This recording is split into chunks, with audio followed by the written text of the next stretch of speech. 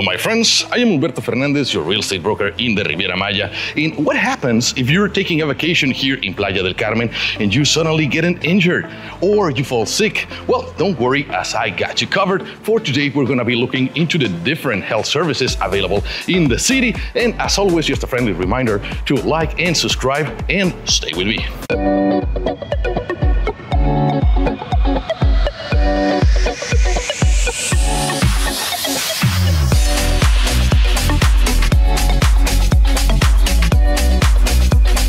So let's say that you're staying in a hotel just like this. So then your first line of defense is just right there. As hotels, they have medical staff on site pretty much 24/7, and they would be able to help you out with first aid and minor injuries, not much more than that anyways. But if the situation escalates, they will be able to refer you to a bigger hospital where you will get all of the attention that you need.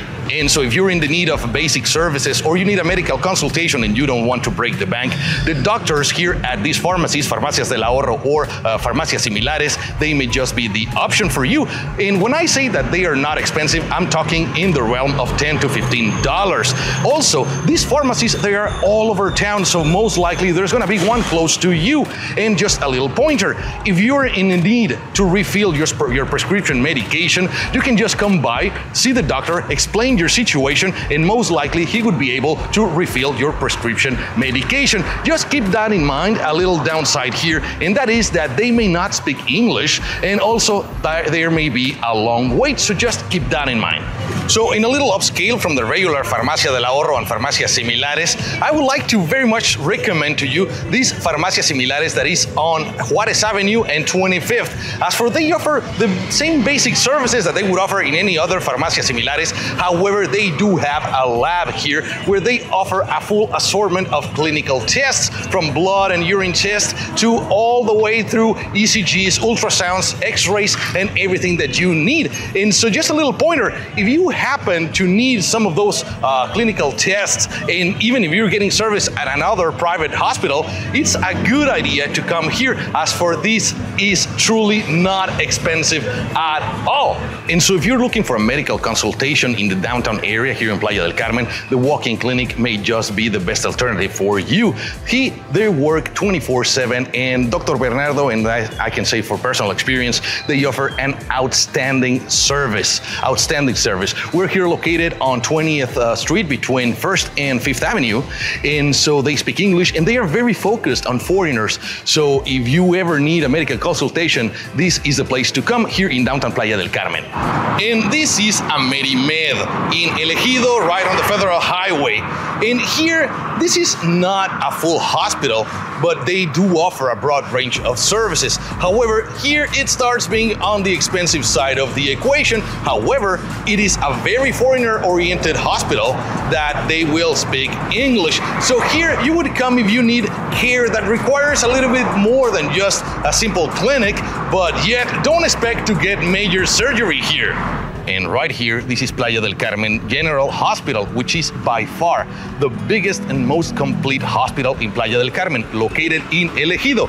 Here, the services range from anything between a simple medical consultation all the way up to major surgery. Now, from a price point perspective, here it's not expensive per se, but the amounts can escalate depending on the services that you need. Now, this is the place if you get into some major accident or you have a major health event like a stroke or a heart attack, whatnot, probably this is the place where the ambulance will bring you. Now, here the thing is, you should not expect a very welcoming and pampering service. And also being run by the government, you can expect some Mexican bureaucracy that can get a little bit frustrating and annoying at times.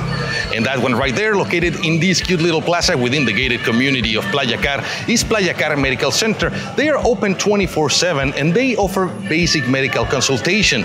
However, it may be very convenient if you are within the gated community of Playa Car. And of course, they are very foreigner-oriented and they speak every language that you can imagine.